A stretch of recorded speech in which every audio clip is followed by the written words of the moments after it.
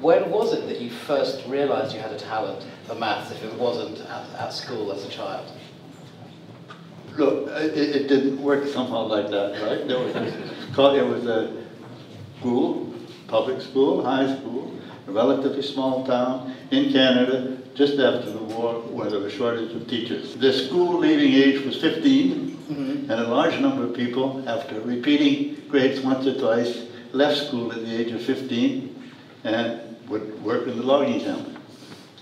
And this was a natural thing to do. So it was you had every reason to think that's what you might do. First of all, I met a young lady then who had a different vision of the world. I was probably influenced by her. You may interview her if you want. Your wife. What? She became your wife. Yes. and was introduced to someone who had books left over from a socialist period in the 30s. And some of them were books about science. And one of them in particular is about various famous scientists from the past. And that got you interested in science. But when did you realise that you had a real talent, a skill for mathematics, science and maths in particular? I don't think I ever realized I had a real talent in mathematics. It's not like that. In other words, they did take IQ tests in the school. They didn't announce the results, but they took them. And so I have no idea what my IQ was. I suspect it was markedly larger than that of almost all the other students. So we had an English teacher.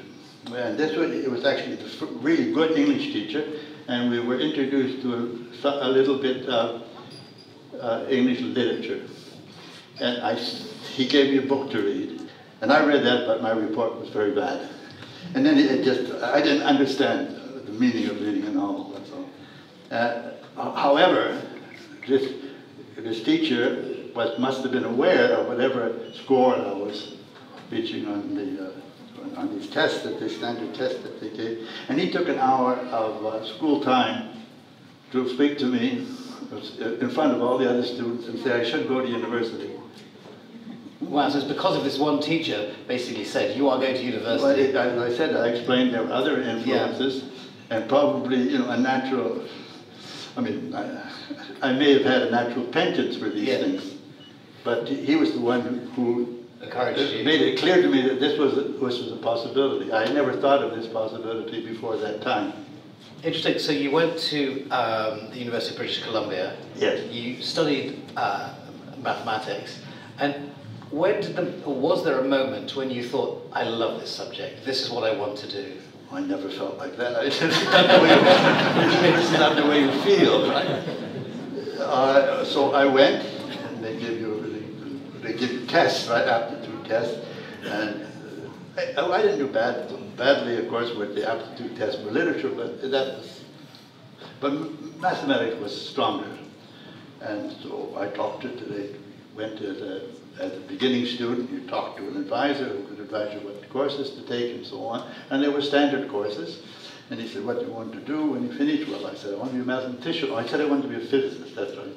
See, other sciences, of course, are difficult. I don't think you can become, say, a biologist or a chemist unless you have some previous insight into what biology is or chemistry is. And it turns out, I think it's difficult if you don't have some previous conception of what it is to be a physicist. But with mathematics, it's not the case. It's just easy. So in any case, he said, if I was going to be a mathematician or a physicist, I would have to. Well, first of all, at the time, you have to learn several languages. You can't be a mathematician. This was 1953, unless you know German, French, Russian, maybe even Italian. So I took that seriously. Then I took the standard courses. So when you say you took that seriously, you taught yourself all those languages for the purposes of becoming a mathematician? Let's see, you pretend to teach yourself. But I did take them seriously in the sense that, and I would say I had, at that university, I had 2 different years, one second year and one fourth year of instruction in Russian, and it was a very beautiful teacher, not beautiful, but she was a pleasant enough young woman, but Right. So you were studying mathematics. In general, what areas of mathematics were you drawn to? What did you start to begin to find interesting? I wanted to learn it all. You know, it's good to say. I mean, if you want to be, I thought, and it's not so incorrect, that if you want to be a mathematician, you learn mathematics. Well, you also started to specialize. You went to Yale to do your... No, it never occurred to me. I insist on it. No, it never occurred to me that I should specialize. It doesn't occur to me today. So do you think maybe that is a reason why you are well known, very famous in fact, for joining kind of two areas of math, because you don't actually see them as maybe different areas. You see math as an entirety rather than as different separate areas. Well, I haven't taken a survey of my colleagues, but I would think that a large number of mathematicians share my view that mathematics is mathematics. There may be pressure from your dean or something to publish a lot, and then you focus. Right. But if you have any imagination, it's just one subject. From the University of British Columbia, you went to Yale, and then you went to Princeton. And at Princeton, you started to mix with people from the Institute for Advanced Study, which is where you are now, including the Norwegian Atle Selberg, who you've once said that meeting him was your first professional contact with a really first-class mathematician, and it was an experience you'll never forget. For this Norwegian audience, I wonder if you can talk a little bit about your relationship with him and how he inspired you. It was the first conversation which I'd had with a really excellent mathematician who explained to me what he was doing. Now, I understood him because I had read at some point, just for my own amusement basically, a book by two American authors, that doesn't matter, but a relatively advanced book on ordinary differential equations. Eigenvalue problems on the half-line. And that was obviously more or less the technique that Selberg was using. So I understood Selberg because of a kind of random reading that had been done before, and in this case not very long before. In 1966, you made kind of the greatest breakthrough in what historically seen as a breakthrough, which was a way to link two different areas of mathematics, think of the sort of number theory with the automorphic forms. And I'm generalizing. Number theory and automorphic forms were linked long before I was looking at them. For a general audience, you can explain what the breakthrough was that you made, which is normally explained as linking these two areas. I don't know if I can explain it, but let me try to describe a certain situation. There was a sequence of problems in number theory related to the number theory that, in those problems that Gauss had solved as the first step, almost the first step in his career. And people had worked in that area and they developed it, and over a whole century, more than a century, and the latest advancements were made above all by a Japanese named Takagi, but there are many Germans.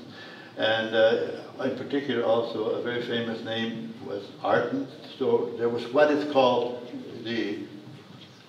that's appropriate to say, so the abelian case. The abelian case, you recognize the origin of the word abelian. Yes, from obviously. Was regarded as solved. It was a problem that Takagi solved, but there was remaining more difficult problem of a non-abelian theory.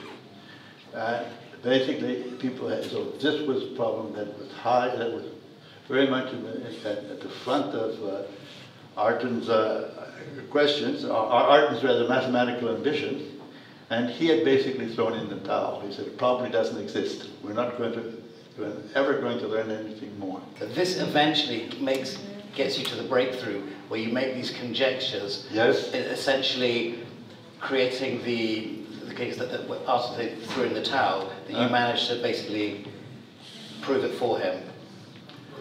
What I want to insist upon is this the mathematician whom I just spoke, Bachner, who said to me one day in mid-August or late August that I was to teach a course on the material, the classical material which I've just explained. Right. And I said, well, I can't do that because I don't know anything about it and there's only a week left. And he said, no, you're going to do it. So I gave in. So because of him and because of his pressure, what I wanted to explain was that as soon as I came to Princeton and talked about a certain topic, he said to me, you must do this and this and this. And I basically followed, I didn't follow all his suggestions, but I followed all of them. And so he was pushing me further over. And this led to you making a breakthrough, which is the Langlands conjectures, which has ultimately resulted in the Langlands program, which is a kind of collective mathematical project to prove your conjectures, which involves hundreds of mathematicians over the last 50-odd years. Paraphrasing very quickly because we've only got a few minutes left. Well, how do you feel about having given rise to such an incredible project that people say has changed the direction of mathematics? In 30 seconds. I don't pay much attention to those reports. It's all Well, how do you look when you look back at the conjecture that you made, the beginnings of the conjectures that you made in the 1960s, and you see how the field has changed? What are your feelings about how mathematics has come since then and your influence within it? I know it's a big question, but we're running out of time. It's best not to think of such things. One other question. The Abel Prize is also to stimulate young mathematicians into enjoying taking up mathematics. If you had a message for a young mathematician about the subject, what would it be? You mentioned beautiful, lofty things. That's an embarrassing question, but the obvious answer is be careful whom you listen to.